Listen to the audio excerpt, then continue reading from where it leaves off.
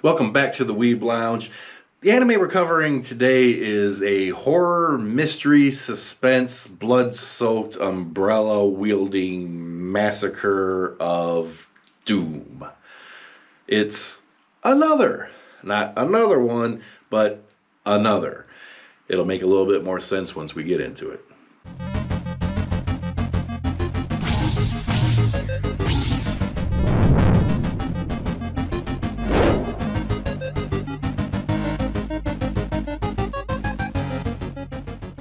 Now, horror anime is not normally my thing, because when you watch a horror, there's a little bit of a suspension of disbelief, right? And when you're watching an anime, it kind of adds another tick up on that suspension of disbelief. So I personally have never really gotten into them. But that doesn't mean other people can't, and it doesn't mean you can't find some that are absolutely awesome, like another. First character, main character, Koichi Sakakibara.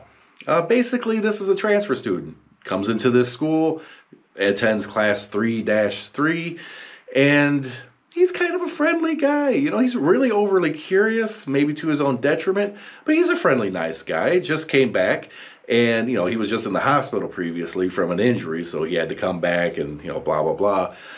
But, yeah, he shows up in class, and everything seems pretty much normal, except he kind of notices this girl off in the corner, right? She's kind of just doing whatever she wants. Nobody's really paying attention to what she's doing. In fact, nobody's acknowledging her at all. Oddly. Now, it's really weird because, you know, it's to such an extreme degree that nobody in the classroom acknowledges her existence. She could walk right up to, like, another classmate, smack him in the head or something, or pick up their paper and start crumpling it up and being all mean and stuff, and they won't pay her any attention at all. That's how insane it is. So Koichi starts thinking, this might be a ghost. Nobody else sees her or acknowledges her existence except for him. Well, that's not the case. The quote-unquote ghost is actually Mei Misaki. Mei Misaki is kind of an emo girl. She's a little emotionless, even though she can be quite friendly, quite childish at times. She's had a little bit of trauma in her past, including a whole bunch of family issues. She apparently had a twin sister that died. And the first thing, of course, you notice about her is the patch on her eye. Well, when she was like 4 or 5 years old, she got really sick and something happened to her eye. She lost an eye. And in its place is a doll's eye, a glass eye, really cool looking, but it's a different color. So you have like red eye, green eye or something like that, right? She's a little embarrassed about it, so she just decides to cover it up, even though it does look pretty awesome. So that's just kind of her. She is a little bit more, I want to say goth, but it's not really goth. A little bit of a creepiness factor to it, right? She's not trying to play the delusions of grandeur type thing. She's got the patch for a reason. But anyways, why is everybody ignoring her? Okay? It comes down to the main thing that this whole anime is about. If anything, this could be the main character of the anime, and that is the curse itself. The big, crazy curse that I actually really like. It has rules to follow. It has certain situations to get in and or out of. It's complex. It's not like, you know, step on a crack, break your mother's back. You know, it's not something simple, stupid like that. It's an actual rule. It's an actual law. All right, let's get into this curse, okay? Why is everybody ignoring her? Why is everybody pretending that she doesn't even exist or whatever, at least in the classroom? Well, apparently back in 1972, and this anime apparently takes place in the late 90s, okay? So back in 1972, class 3-3 attended this guy, Misaki. And this guy, he was incredibly well-liked, incredibly well-educated, super at athletics, ultra friendly, the kind of guy that you just don't see these kind of people, okay? Everyone in the school loves this guy. I don't mean they just like him. Everybody loves him. The students, the teachers, the faculty, the family members of other students' family members. He is just absolutely positively adored, and they think the world of him. He's the greatest person that ever existed, right? That's the level of magnitude this guy has, the charisma this guy has. Well, in 72, he died. Now that came to a crashing halt, right? But the thing is that death scarred pretty much that whole town at this point, especially all the schools, faculty, and such, to such a degree that nobody could accept it. Nobody. They could not accept his death.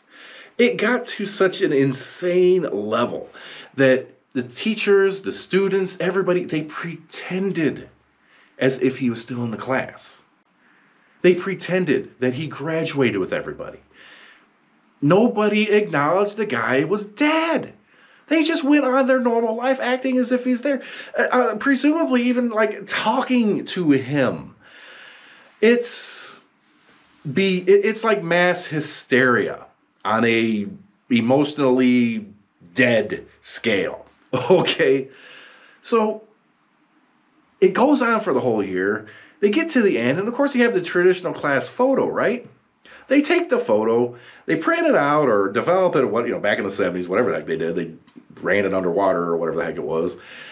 And lo and behold, the dead guy, is in the picture. That's a little creepy, ain't it? Okay, so this dead guy's in the picture, and everybody's kind of creeped out and blah, blah, blah. But let's go to the next year. April of next year. April of like 73. People start dying left and right. Students from class 3-3, faculty members, family of students in class 3-3, anything connected more or less directly with class 3-3. So you got all the students, all the family of the students, the faculty, pretty much the whole faculty of the whole school, including their family. If you're in this circle, and it's a really big circle, you're prone to the curse and prone to being dead at random for whatever the hell reason. That's essentially the curse. They essentially couldn't let Misaki's soul rest. And Misaki's soul is supposedly now in this classroom causing havoc to the others, okay? So what do? Life goes on, and they try to find a way to get around this curse or whatever. They try to cancel class 3-3. They try to just, class 3-3 doesn't exist anymore. We're having classes in these other areas, and the curse ends up like following to another class that, there would have to be a class 3-3, so whatever class 3-3 it would be called now is just now cursed and people die. So they started experimenting, trying to figure out how to avoid this curse. Well, one way to avoid the curse is leave town. Once you get out of the city limits, basically, you're okay, assuming you get out alive, especially while the curse is active. The curse starts in April and ends at the school year when everybody graduates, during graduation. That's the duration. So, yeah, if you can get out of town alive or whatever, you're safe. Curse won't get you. But it's not so simple. Not everybody's just simply going to move out of town. I know damn well I would. So they come up with this idea that, okay, in that classroom, let's say there was 30 seats, okay? There were 30 actual students in there. Well, they were pretending that this guy was still alive, so in a way there was a 31st seat that was empty. So they decided to take this action where they randomly pick a student or a volunteer, and they actually get all passing grades and everything, I guess. They don't really have to do anything or interact with anyone. They just get their grade. And they are the extra. Okay, so if there are 30 students in the class, technically they are in the class, but they are the 31st student. Everybody ignores her as if she does not exist, he or she. And this seems to work. This odd circumstance seems to work. And of course, May is the subject of this time around. She's, the other one, the one that nobody acknowledges. So they do this for like 3 years or something. Seems to work, but in all actuality, things do happen. People have died, but I think it's like 1 per year, something like that. Essentially, they kind of chalk those deaths up to just circumstance, happenstance, unrelated to the curse.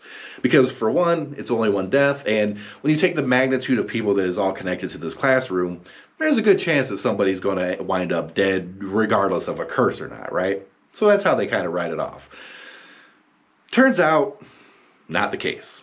It doesn't work. So, of course, people start dying, and that's where this infamous umbrella thing happens. Oh, it's horrid. It's absolutely horrid. Poor girl's like running away, scared to death, going downstairs. She has her umbrella with her, And right when when she's at the last set of stairs, she trips and falls. The umbrella goes tumbling in front of her as she's falling. The umbrella, the base hits the ground. It's pointing up as her body does this. Impales herself and she dies. It's like, how can you believe that would happen? And oh my God, it happened. It's nasty. But that's not the only nasty death in this whole thing. There's people dying all over the place. Okay, quick synopsis of what is actually going on here. There's a dead person in the classroom. Yes, there is a dead person in the classroom.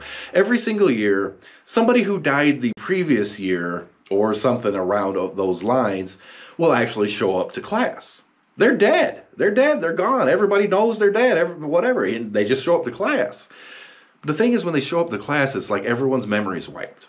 Okay? Nobody remembers this person dying. Everybody thinks it's just completely normal. Even documents and media and everything, it's all wiped clean. Some mysterious force is controlling this. So now you have a dead person who shows up in the class. Nobody knows the guy is dead. The person who shows up that's dead does not know that they are dead. Nobody knows. And this is the guy that basically hauls the curse with them. This is the guy or a girl. It can be any of the students. It could be any of the faculty members. It could be one of the family. It doesn't necessarily have to be in the classroom as far as I know. Just somebody there. So, what do they got to do? What do they got to do? The true way to break the curse, at least for that year, is to find out who the dead person is and kill them. Again, kind of. You do that, it breaks the curse for that year. It's not necessarily a permanent ending, right? You solve it for a year and now you have the next year to deal with. I would not attend this school if you paid me. I mean, well, if I was in a different class, I would, because the other classes aren't subject to it. So yeah, you can pay me to go to the class as long as it's not class 3-3. If it's class 3-3, fuck you. Nope. With that, like, subscribe, hit that notification button. This is one of those horror flicks that you have to watch. The story is awesome. The characters are awesome. The curse itself is awesome, and especially how they implement it and all the discovery and suspense that goes along with it. Especially all the investigating, how they're wrong in these sense, how they're right in this sense. I could go on for quite a while now, but anyways, it's another anime you should watch. See you in the next video.